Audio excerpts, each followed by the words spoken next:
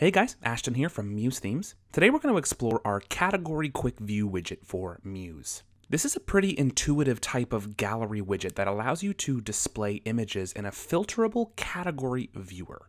In our demo here, if I click throughout the various categories of bikes here, we've got a really nice engaging animation as the categories resort themselves into view. It also works really well on responsive pages, so I can size my browser down to a mobile width. And the widget automatically responds by shifting into a drop-down version, where we can still achieve the same filtering effects. You can display up to 16 images in 4 categories into a single widget here, and it's actually very easy to set up despite its visual complexity.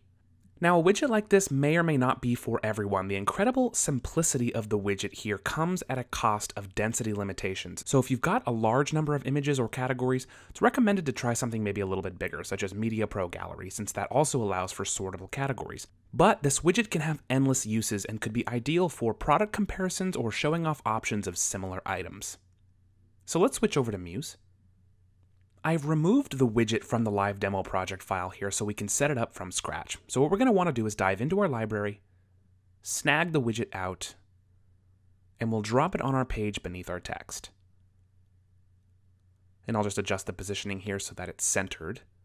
You'll want to place the widget box where you want your images to appear, and make sure to size the width accordingly as well.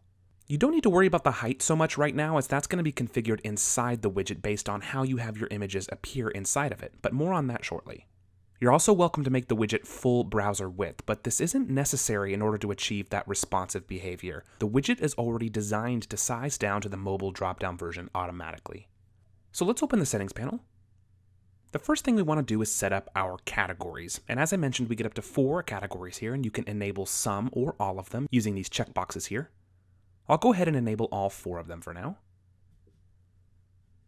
And a caption on each. You'll want to basically give each category a name. So in the spirit of our bikes, we'll make this match the live demo. We've got road, mountain, touring, and electric. Great. Now let's load in our images. Now I have the same images available in my Finder window that we're using in the live demo here, so I'll go ahead and load those in now. So clicking into our category 1 for road. Same thing here, you'll simply want to enable each image that you plan to fill. Now I've got 3 images for road bike, so we'll enable 3 of these here. And we'll click Add File to add each one in. And in my Finder window here, I've already got each image labeled for which category they belong to save time. So I've got my first road bike here, and we'll get my second one, and my third. Great. For category 2, for our mountain bikes, we've got 4 of these, so let's enable all of them. And we'll just load in each image. Number 1, 2,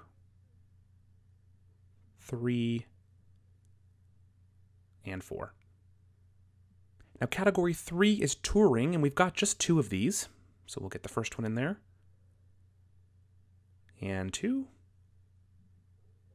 And finally, category 4 is electric, and we've got 3 of these images. So let's get that one in here. Number 2. And finally 3. Wonderful. Now before we do anything else, let's give this a browser preview so we can already see everything functioning. Great. Images are loaded in nicely, everything is sortable, and our transitions are working seamlessly. So let's head back and go over some of these styling options inside the styling drop-down here, starting with image height.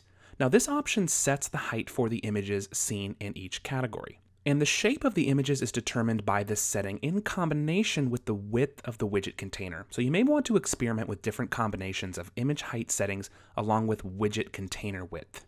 And as we go down here, I'm going to tweak some of these settings to make the changes a little bit closer to the live demo so you can see the versatility available here. So for right now, I'm going to bump up the height to 320.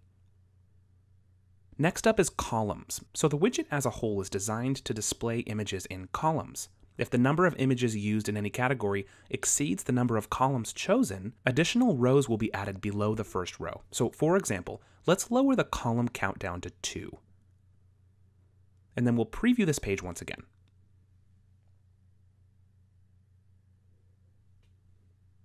There we go. So we can see on the categories where there are more images than columns, we get additional rows shown beneath. And also, since there are less images displayed on the horizontal now, it allows for our increased height to take effect as well. So like I said, just experiment with your preview function until you get the exact look that you're going for. Back in the panel, I'm going to put the columns back to 4 for now. And next we have category link alignment. Now this aligns the category buttons above the images either left, center, or right. So let's switch this over to left. Next 3 options here are spacing settings for all of the elements. So we have space between categories, below categories, and between images. So I'm going to space everything out just a little bit and set these to 10, 20, and 10. Next up is category link font family. So let's again align it with the live demo and we'll go Brandon Grotesque.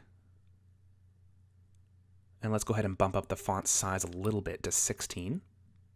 Then we've got some color settings for the category links, both in normal state and hover. So let's go black for normal state.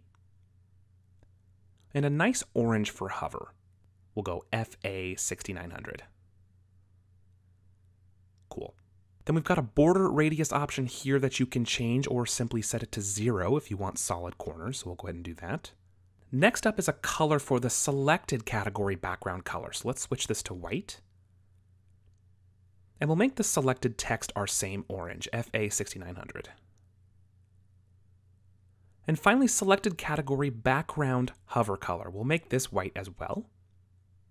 And finally, at the end here, we've got image rotation speed. This sets the time that it takes to complete the animation seen when a new category is chosen, and it's set in seconds. So let's slow down the speed a bit and bump this up to 1 full second. And finally, border radius of the image. We'll go 0 on this for clean corners here as well. So lots of options to play around with here, but for now, let's go ahead and give this a final browser preview. Beautiful. And in very little time, we've got a fully functional set of image categories set up here in Muse with tons of freedom at our fingertips and no headache whatsoever. So thanks again for watching, guys, and as always, hit us up in support if you have any questions or concerns, and we'll catch you in the next video. Take care.